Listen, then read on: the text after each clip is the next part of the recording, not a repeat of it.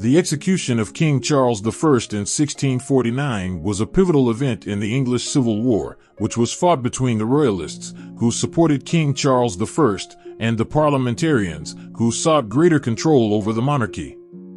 After several years of conflict, the Parliamentarians emerged victorious and established a new government, known as the Commonwealth of England, with Oliver Cromwell as its Lord Protector.